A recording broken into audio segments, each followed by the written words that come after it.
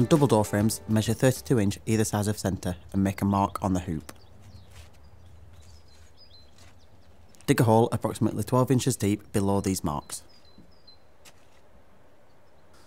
Place a doorpost in one of the holes with the inside edge in line with the mark. Mark under the hoop and cut off any excess. Reposition the post in the hole and placing a P-clip around the hoop, bolt the post to the hoop.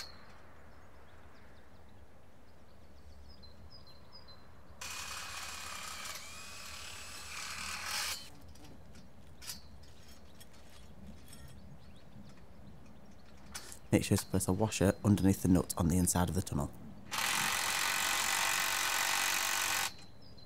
Place a string line around the outside of the hoop to make sure that the door frame is in line. Check the post for vertical and tighten the bolt.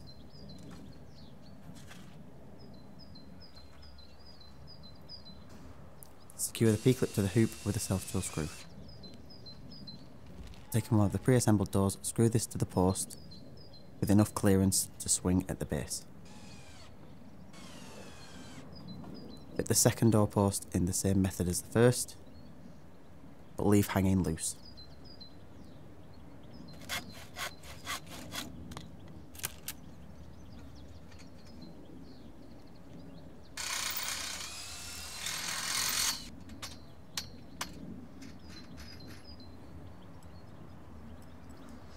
Hang the second door onto this post, keeping the heights of the doors level.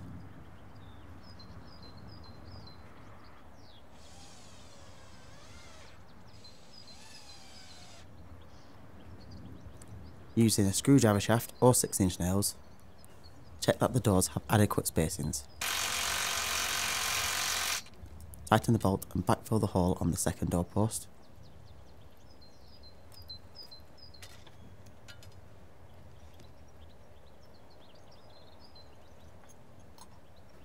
Fixing with the self-tool screw.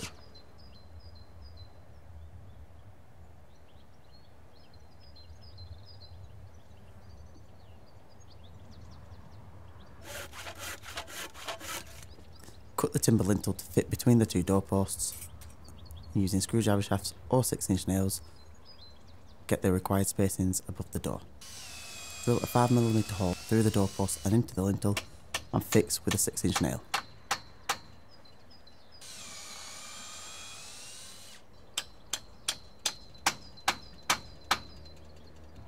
On the inside of the tunnel, place a nail plate across each joint.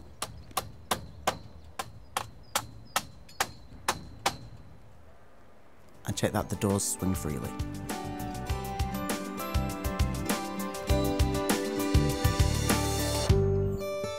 Premier Polytunnels supply a detailed construction guide with every polytunnel. We also provide a construction advice helpline 7 days a week, along with a comprehensive collection of online construction videos.